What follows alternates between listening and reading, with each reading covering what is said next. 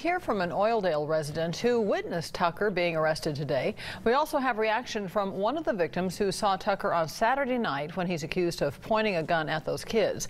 First 23 ABC's Grecia Aguilar is in our studio now to tell us how they feel knowing Tucker is back behind bars tonight. Grecia.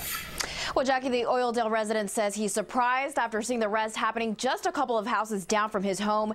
And the mother of one of the victims from Saturday's night's incident says she feels a little relieved Tucker's in custody, but is still on edge. After 2 days of being on the run from law enforcement, 44-year-old Edward Tucker was finally arrested in Oildale this afternoon. It's kind of surprising that something like this would happen coming from that residence. Isaiah Canales lives a couple of houses down from where Tucker was arrested. He says he came back home to find the block surrounded with unmarked patrol cars and even a SWAT team. He didn't appear to be aggressive at all. He just kind of had his head hanging down and walked to the car and got in the back seat. Canales says it's not uncommon seeing law enforcement patrolling Oildale, but it's ironic the suspect in question was one of their own. I think it's quite humorous, to be honest with you. Seems how it happens to be a deputy sheriff himself. So I guess I'm pleased.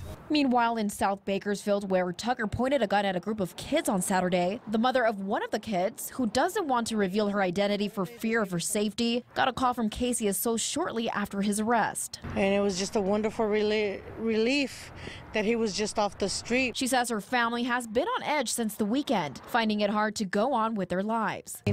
This whole situation just made us be so much more alert and and aware and sort of afraid of everything and anyone. Despite knowing Tucker is behind bars tonight, she says her family still fears he'll come back. Knowing that he might be able to make bail and he might be out again, it's kind of like if he was still out, so it's still scary.